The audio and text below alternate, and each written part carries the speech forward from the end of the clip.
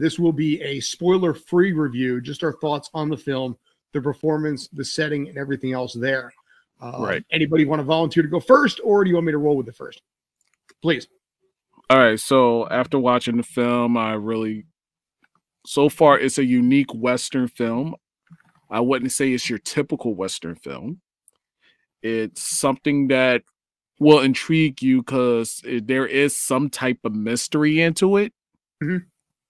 And in the very end, there is a good twist in a way where you're like, wow. Because a lot of times watching this movie, I was questioning a lot of things, and certain things I could be right, I could be wrong. So it's like one of those films that make you think and make you start trying to piece everything together. So I would say, don't think of this as your ordinary Western film. Think of this as a unique type of Western film without the guns, without anything, like a drama piece to a point where you're sitting back and you're trying to analyze each character in a way where you're trying to pick their brain and see where they're going. It's a story that just happens to take place in the West. Correct. As opposed to a Western per se. Fair. Although, to be fair, you could also say that it's a film that, in many aspects, could only have happened in the West, given a lot of the undertones and subject matter that were discussed in the film. Well, not even discussed, but, like, alluded to. Yeah. I don't know if you try to do it something like now, like, I don't think it would have hit as hard.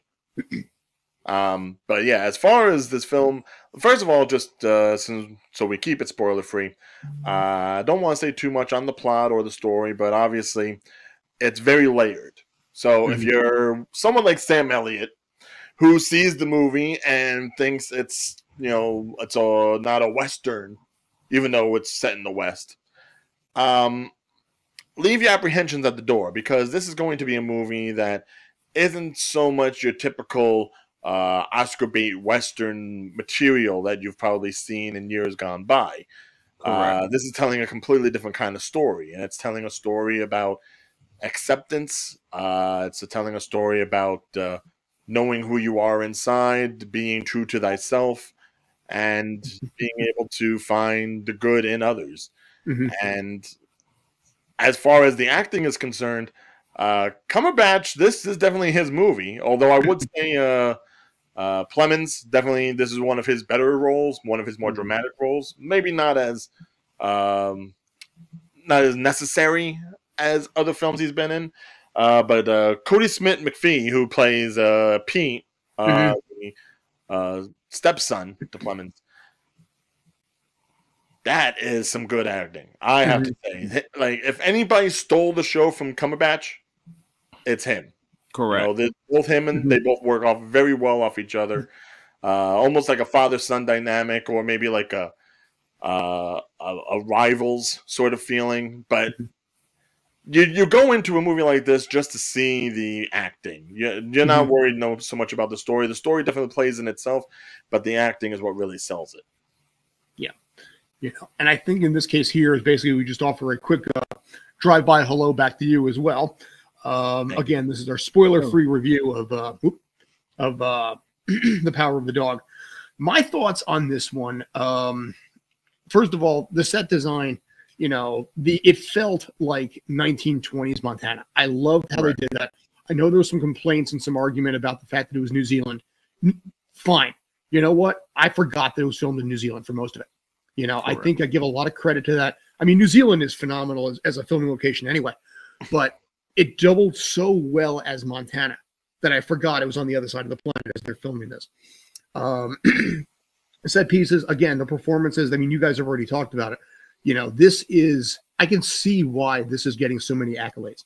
Benedict Cumberbatch and Kirsten Dunst, but everybody involved, Jane Campion for directing as well. There was something about this film that I wasn't expecting. I didn't know, honestly, what I'd expect coming into this. I really had no idea. But I find myself more intrigued by it than I thought I would be, because of the fact that the performances themselves and the direction were that strong that you kind of sit there wondering what the next thing is going to be and how the next thing is going to end up. And it is a little bit edge of your seat that way, out of just pure curiosity to see where the story is going to go, and honestly, yeah, I could see this film absolutely winning an Academy Award or two. It's like just finding out about the director, Jane Campion. I think the only other film of hers I've ever seen was The Piano. Mm-hmm. And again, considering what she was able to do with, what was it, Anna Paquin in that film. At that point, the youngest woman ever, I think the youngest person, period, to ever win an Academy Award. I think she did really well being able to direct McPhee in the sense that he had to be a multi-layered character, just as Benedict Cumberbatch had to be a multi-layered character. If you think this is going to be the kind of story where it's like, oh, bullying the soft-looking kid and stuff like that, you have another thing coming. Right. And based upon The Piano and based on something like this, Campion has a way of redirecting your attention from what you think you're going to get versus what you really do get. Yes. And that's what made this an engaging 2 hours. It didn't feel like 2 hours to me. Right. And to be fair, we did knock on it at times. There were definitely some tropey things going on. 100%, yes. But overall, yes, I could see this movie absolutely winning an Academy Award. And it's a movie that I think if you watched it again, you might catch on some nuances you didn't pick up on the first time. Right. Oh, yeah, no. Now that you can think of it, like, there now is something I remember from, like, when, I guess, Plemons and Kirsten Dunst's character, Rose, when they start talking and everything, there were a couple of lines that I figured were just kind of like throwaway. But now, as you saw how the characters developed and the fates of some of them, it does hit harder. Yes, thinking about it the second time around, and that's always the good. Like that's always the detail of a good story. If it actually makes lines more important than they were when they initially are said. So yeah, credit all around, kudos all around. Right. Yeah.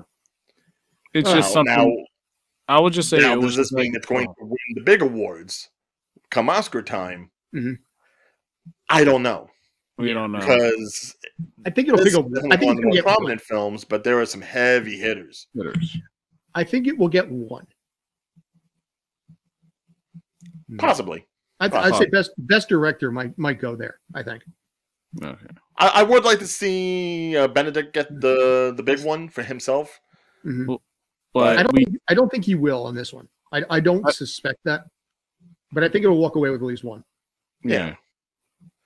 Yeah, I would like to at least see something. Writing or directing. Well, this would be what? This would be an adapted screenplay, correct? Yes. Correct. So, I mean, I almost hate to say it, and then I hate to bring the person's name up again, but if this does win Best Adapted Screenplay or Best Directing, Sam Elliott's going to go ahead and shoot himself in the foot. I'll tell you what. I think Sam Elliott will survive on this one. As somebody who's played, the angry cowboy for decades, literally, in one form or another, 1 decade or another, Yeah, I mean, if you want to promote how polarizing a movie can be, get someone who's almost feels insulted by it. Fair. Yeah. But I think Benedict Cumberbatch, I think he's going to get more recognition from this, even if he doesn't win the Academy Award out of it.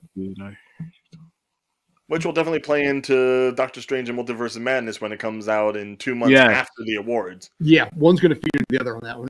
You know what? Maybe he would get the Best Director. Actually, hold on. No, wait. Not even 2 months. Like, roughly 5 weeks. Right. The month of April, and then it's that first week of May. Wow. So, I mean, Academy, if you're smart, if you want those ratings. Yeah. Just it is a business at the end of the day, so. Yeah. All right, gentlemen. Any final thoughts as we wrap this up, I think? Pretty much all I had to say is it was a film that I did not expect to be sitting 2 hours to watch. I thought I was going to be like, no, I was really intrigued. I was sitting there at the edge of my seat trying to piece together everything. And I never experienced a film that made you piece together everything. So I picked a good one. I got to give a shout out to Ryan, by the way, because this is you're 2 for 2 right now. You know, 2 movies that I was kind of like, okay, and 2 movies I walked away from saying, damn. So to be fair, if someone wants to pick the next movie for next week, that's completely fine. Oh, I'm not trusting myself on that one. From. No, it's your job now. You set the bar. You're keeping the bar. You, dude. Take it. Take that. Take that. Fine responsibility. All right. Final thought wise, I mean, everyone played the part that they were supposed to, some better than others. And again, while we joke about the kind of tropes that came into the Western part of the film, you know, there was so much more of that wasn't necessarily Western. And I think that really worked towards its favor. It's going to be interesting to see Cody Smith-McPhee and Elvis, because that's the next big movie I think he's in. And he's the one that I really want to go ahead and like try to see where he goes from here. But again, everyone did well. And yeah, this would be something that if you wanted to feel a little bit more cultured and sophisticated as far as the movie goes, this is one to watch. Right. Yeah. Cool.